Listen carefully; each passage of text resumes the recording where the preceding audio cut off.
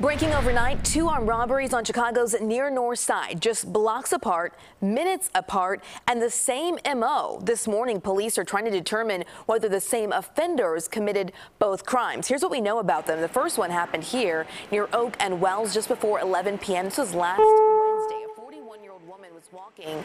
Three men got out of a green four-door sedan, demanded her belongings. She says one of them, thin and about 5'10", had a gun. They took her purse, but fortunately they did not hurt her.